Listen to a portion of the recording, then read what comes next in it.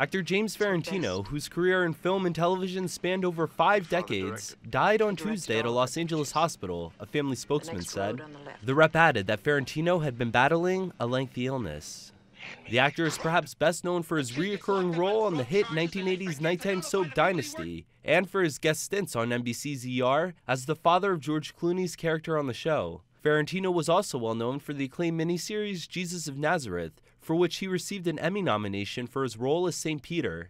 While finding success on screen, Farentino faced numerous setbacks off-camera. The actor was married 4 times, and in 1993 pleaded no contest to charges of stalking his former girlfriend, Tina Sinatra.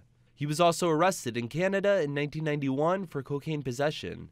Despite these setbacks, Farentino continued to find work on the small screen throughout the 1990s, appearing on shows such as ER and Melrose Place. Farentino was 73 years old. Ken Lombardi, CBSNews.com.